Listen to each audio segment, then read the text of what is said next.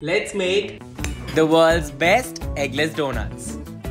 In a bowl, add flour, sugar and yeast. Mix it together and then add in the milk and melted butter. When you knead the dough properly, it should look something like this. Now cover it and let it proof. Once it doubles in size, punch it down, shape it into balls and let them proof and double in size as well.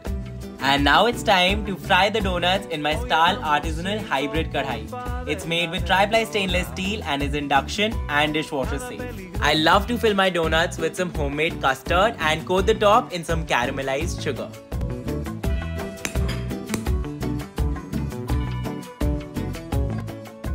This is so good.